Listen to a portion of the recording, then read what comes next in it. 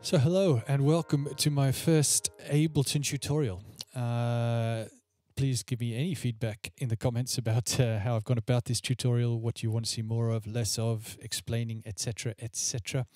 If you subscribe to me on Patreon, you can download this patch there once I've put this video up. Let's begin by showing you the sort of direction that we're heading today. We're going to make something that sounds a bit like this.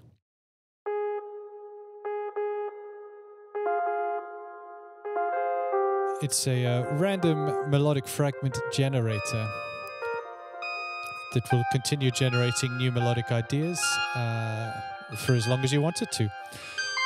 And it sounds a bit like that.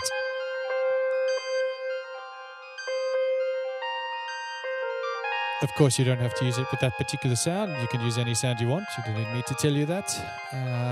So I'm going to delete this and we're going to start from scratch. So let's bring in some kind of instrument so we can hear what's going on. Let's just use operator for this.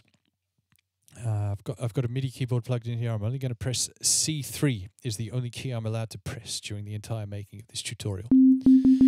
That's what that sounds like. Let's make it a nice sawtooth wave because I like sawtooth for something like this. And we'll turn the cutoff down a bit and a bit less attack. Okay. That's a good place to start. So now we're going to be exploring chance and randomness within a musical context with this patch. So the first thing I want to do is create a random note anytime I press that C3. So we're going to use the random plugin, chance at 100%. So 100% of the time it's going to generate a random note. It can go 12 up or 12 down by increments, in this case of one semitone. A half note. In this instance, it'd be 12 up and 12 down of two semitones or a whole tone.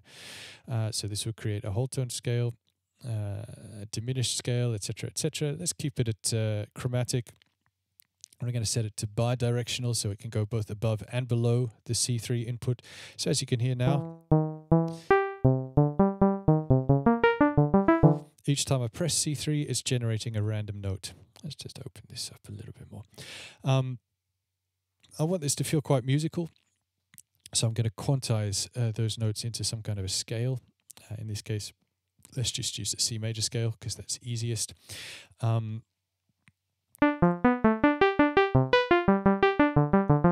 as you can hear, those notes are now all in the key of C major. Now, here we begin to bring in a bit more randomness. I'm going to use Ableton's note echo, which is basically a delay, but for MIDI, it functions basically like a delay. But for MIDI, I don't know how else to describe it. And I'm going to control it using Ableton's expression control. Now, what this does is anytime it receives a MIDI input, a note, you can tell it to send output values to anywhere that you want to map them. And you can send output values according to the velocity of the input, mod wheel, blah, blah, blah, blah, blah, all of these lovely things here. I'm going to go with random. I'm going to disable the sync here because I want it to feel kind of free-flowing and off the grid. And I'm just going to connect that randomness to the delay time here so that now every time I press a new MIDI note, the length of the delay time is changing. I'm going to bring the feedback down a little bit in this, and in fact I'm actually going to connect a random to that feedback, why not? But I want that to go from really quite low. I don't want so much variation on that feedback. And let's constrain this a little bit as well so we don't ever get super short or super long.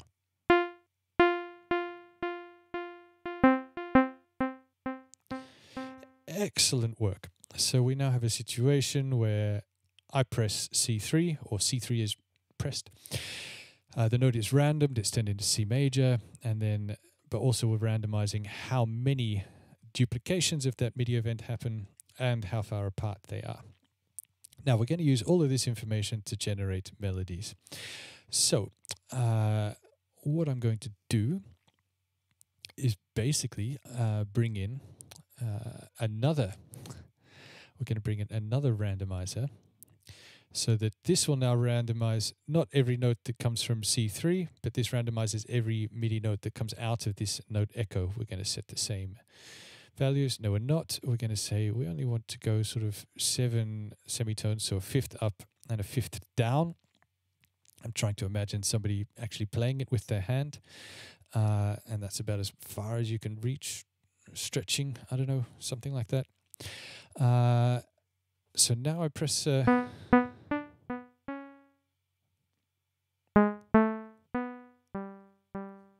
So you hear this is generating all of these new notes based on the echoes that are coming out of here. Again, we want to quantize that. We want to keep it all in C major. So now we come back in here.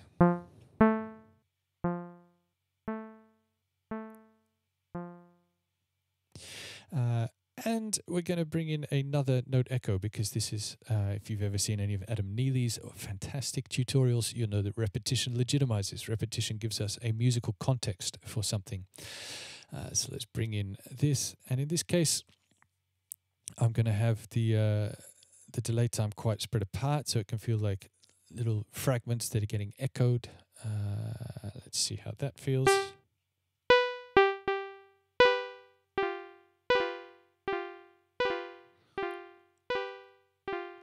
Lovely. And so you kind of get this almost Steve Reich type phasing idea as notes come in and out, and these little melodies are created by the interaction of the notes as they're being echoed.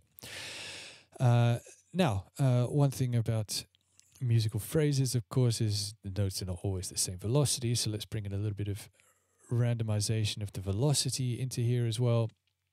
And I want to put this in here, I think, because this is what's generating the repeat of each phrase. And so, yes, I want to bring the velocity in here. Let's change these so we can randomize it. And the input velocity doesn't matter. This is set to unity input velocity.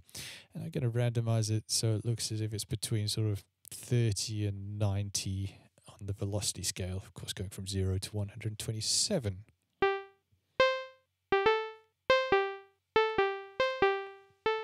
And let's connect that velocity with a few things over here. So let's make it much more connected with the amplitude.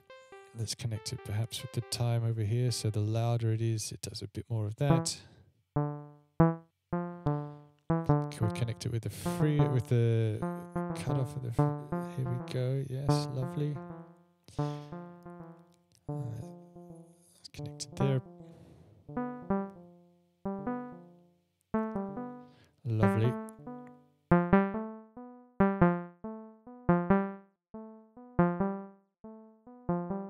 Okay, this is all sounding kind of how I want it to sound. We're in the right realm. Now I want to create a situation where let's now stop me from pressing the key, and let's actually make an instance of a event being triggered, and let's make it every 2 bars. And I want to make it so that it doesn't always create this little phrase. Like sometimes it just plays the note with a couple of echoes. So what I want to do for that is come in after here. So I'm going to group all of these, Command G, and let's call that phrase gen. I'm going to create another chain. It's going to be called dry. And the way I'm going to choose between these is by using a chain selector. So let's set it to do the phrase generation thing sort of around half, a little bit under half, and that one to go there. Going to map the chain selector to a macro here. And then I'm going to, surprise, surprise, connect that macro to a random here. So now every input that happens up here, it's saying phrase, generate the phrase, generate the phrase, generate the phrase. And now the input, now we're just getting a little delays, and the phrase is sort of continuing on the top. That's quite nice.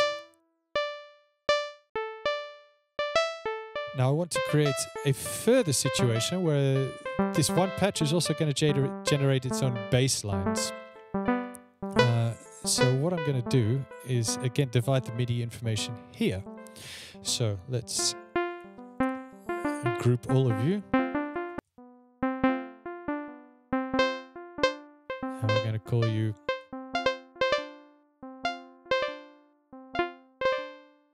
random plink. Now I'm going to use another operator.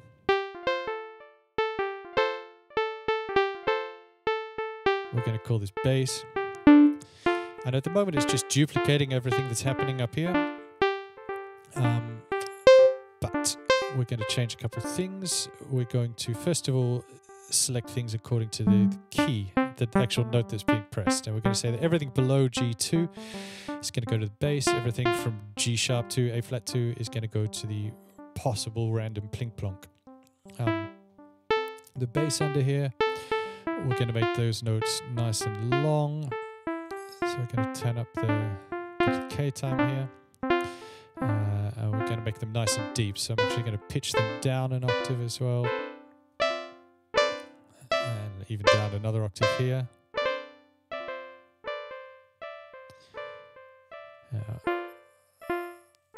Now it's not often generating stuff that's down that low. What if we increase these choices?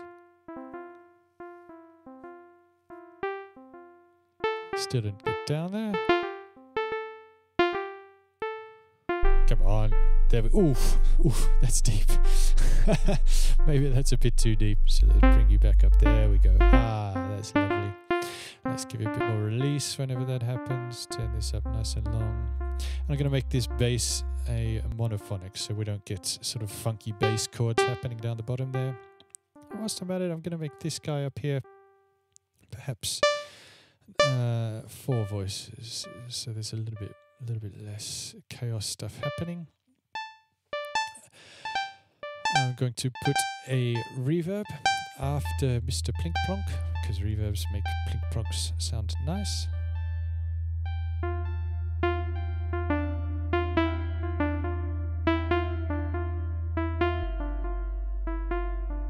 Let's do a little bit more something on the bass. I want it to feel a little bit more like it's wobbling a little bit. So how am I going to do that? Let's do it using an LFO tool.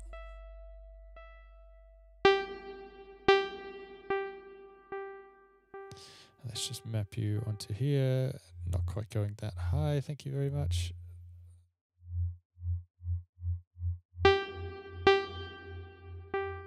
There we go.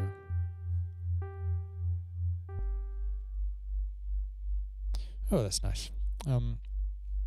So yeah, there you have it. That's kind of the patch. I'm going to show you a couple of other things now that I've done to make it a bit more performative. So first thing, I'm just going to group all of this.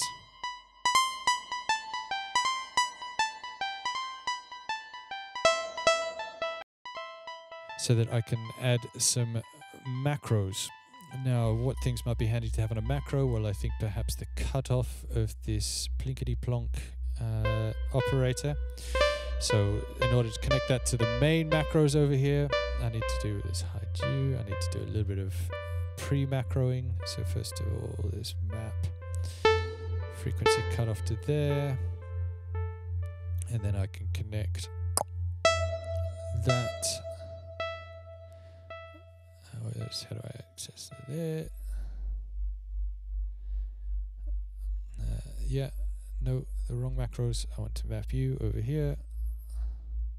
Aha, yeah, of course. So now I turn on map here, you, and let's rename that.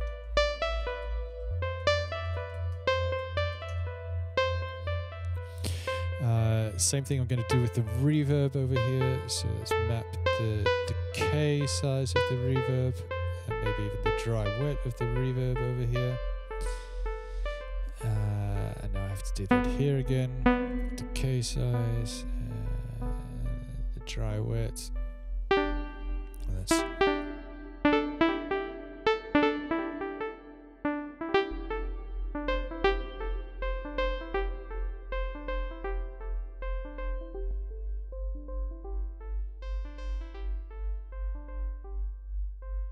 Yeah, of course there's other things that are handy to have as As macros, you can decide what you want depending on what kind of sounds you want to use for it. You don't need me to tell you that. You're autonomous human beings.